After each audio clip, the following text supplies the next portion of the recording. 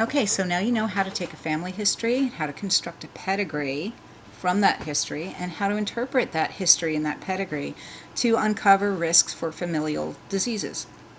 And that is a lot of important information to know.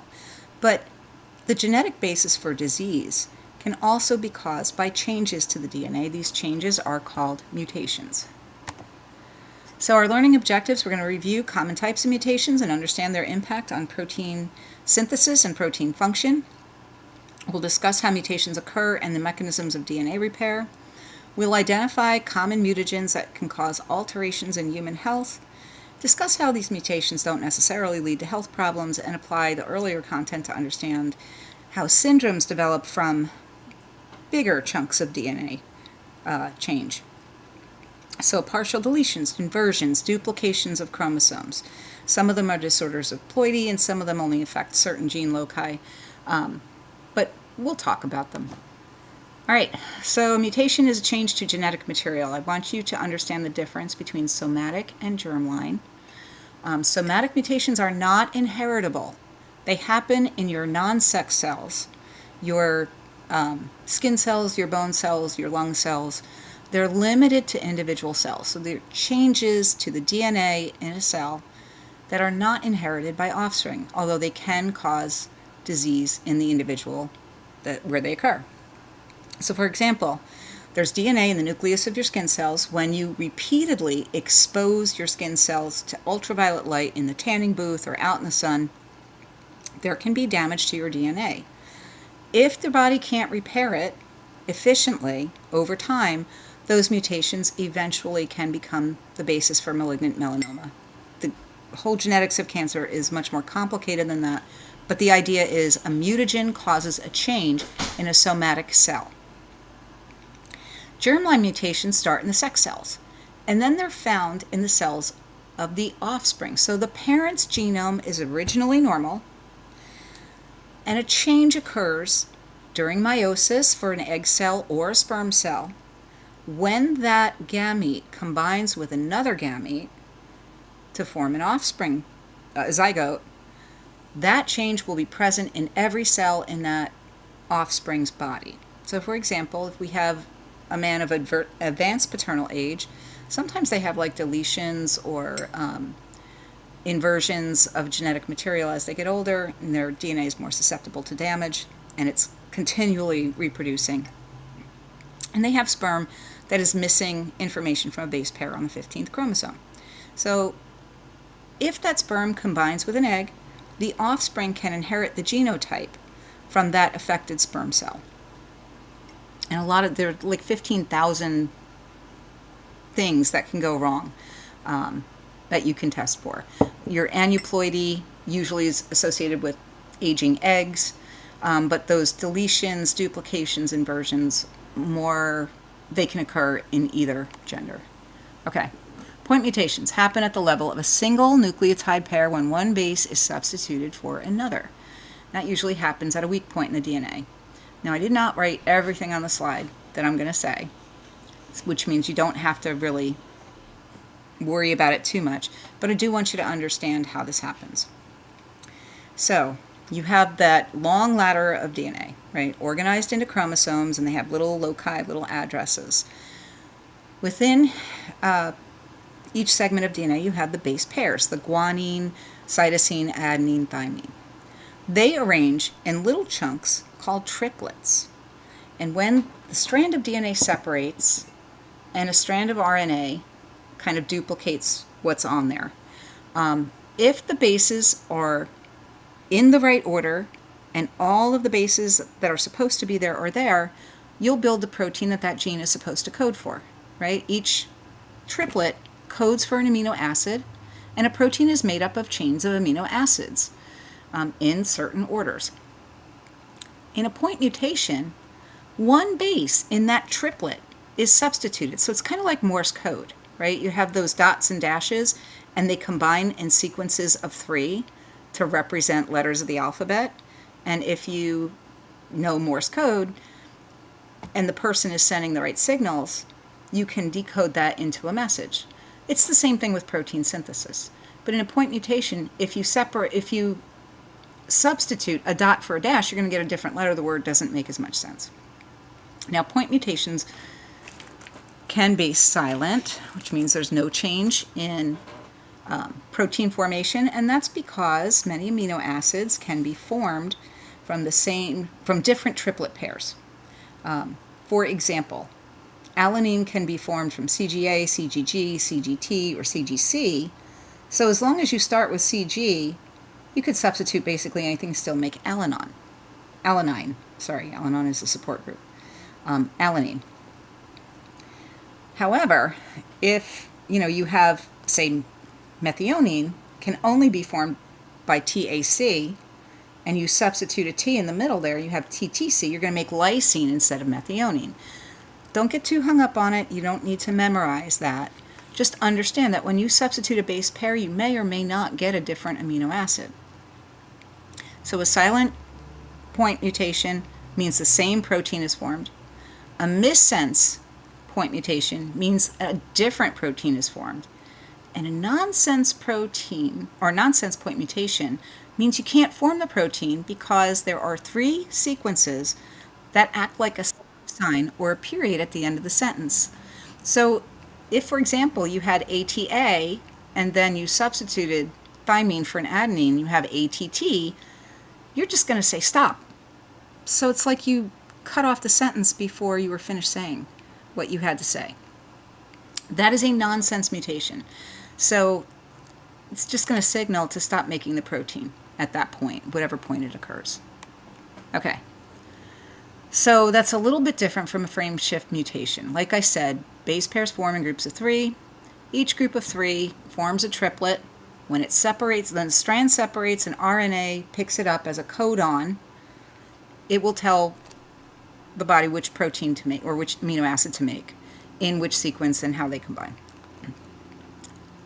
Substituting a single base pair still gives you groups of 3. So in most cases, a point mutation might be a little less serious, unless it's a nonsense mutation. Frame shift mutations, you don't end up with groups of 3. You end up with groups of 2 or 4 or 1 or whatever, but they're not groups of 3. You add or delete base pairs. So you have a complete alteration. It just doesn't make sense. You can't form amino acids from that. An example of this could be BRCA1 gene. The normal gene codes for a protein that protects the person from breast and ovarian cancer. It's like a defense mechanism. But if you have a frame shift mutation and you add or delete from that sequence, the protein will not be produced and the person will be vulnerable to breast and ovarian cancer.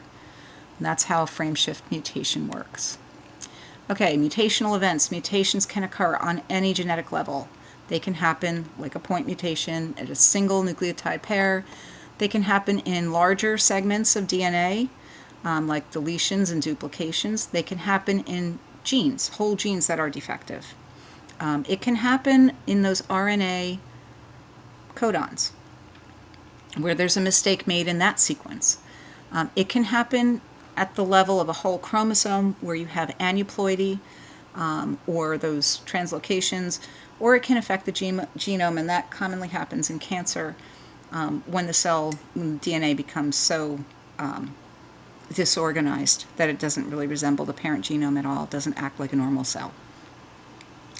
And these mutations can occur in any part of that copy-paste cycle of cell multiplication, or it can happen in the protein synthesis phase. So for example, it could happen during replication. Replication is when the nucleus of the cell gets the signal to start copying all of its DNA. If it doesn't copy all the information, or if it copies something twice, it can happen at that point. It can happen in the division phase of mitosis or meiosis, where that copied DNA now has to separate into daughter cells. Instead of having a parent cell, you end up with the daughter cells. It can happen during protein synthesis, and that's when something in the message process that tells the body which amino acids to place where, those mutations can happen there. Now, the idea of spontaneous versus induced, a de novo mutation is something that happens for the very first time. You will not find it in a family history, and this is common with a lot of those autosomal dominant disorders like Marfan syndrome or Huntington. Well, not Huntington. Huntington is pretty stable. Marfan syndrome, achondroplasia is another one that's frequently caused by de novo mutations. They can be in the germline, or they can be in the somatic cells, or they can be induced from mutagen exposure. Location of mutations is typically at weak points. So sometimes it's just an error, it's a mistake that a cell makes during replication or division, and sometimes a mutagen interferes with the normal replication division of that cell material. All right, so we know DNA is a high-fidelity process. We each need a complete copy of the whole script with every word spelled correctly. We can't have extra. And there's a lot of editing mechanisms. There's a lot of quality control. We talked about checkpoints last week. We have enzymes that can clip out errors and replace the incorrect sequence with the correct sequence of bases. But about 1 in 1 million errors slips through, and that can vary by individuals. The efficiency of your DNA repair mechanism is inherited from your parents. Most people have average repair mechanisms in their youth. They don't suffer from, major diseases. They manage day-to-day random errors and repair damage from mutagens. As they get older, that ability is a little compromised. Some have greater than average function. The cells remain intact. The DNA remains intact. They may have longer telomeres, those little caps at the end of the DNA that protect them. Or other repair strategies. And those people will frequently have longevity. And some people have poorer repair mechanisms, like people with BRCA1, and they are more prone to make errors. Now, defense mechanisms are great, and they're good. Most of us have adequate defense mechanisms against DNA damage, but if you repeatedly expose your cells to environmental mutagens like tobacco smoke or processed meat or ultraviolet light, you can directly damage your DNA. And if you do it enough times in great enough quantities, you might overwhelm your repair mechanisms, and that's when you get health problems. So some common mutagens: high energy radiation, such as X-rays. They can affect germline cells, they can affect cells of a growing embryo, and we know that repeated exposure to radiation can cause cancer. Sun exposure is another one. It can cause damage to the skin cells. There are chemical agents like polycyclic aromatic hydrocarbons that are found in grilled meat, barbecued chicken. Reducing your exposure to those will reduce incidences of cancers related to those.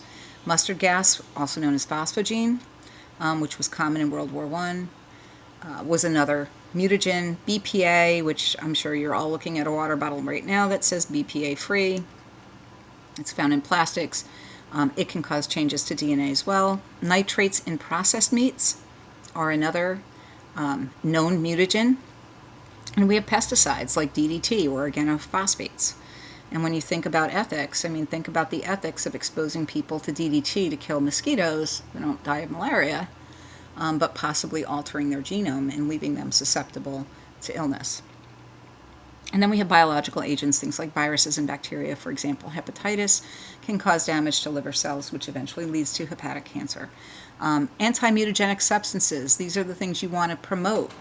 Antioxidants, so think about it. Most plants have defense mechanisms so that they don't sustain damage. You find a lot of antioxidants in fruits and vegetables, especially the more colorful ones. Beans, nuts, seeds, also high. And there are some antioxidants found in animal foods as well, but very high in the plant-based diet.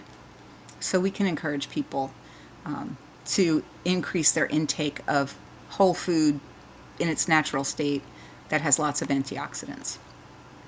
Now, why don't mutations harm us, and why, if our cells are so delicate, aren't we all walking around like the X-Men? Well, many mutations have no effect on the individual.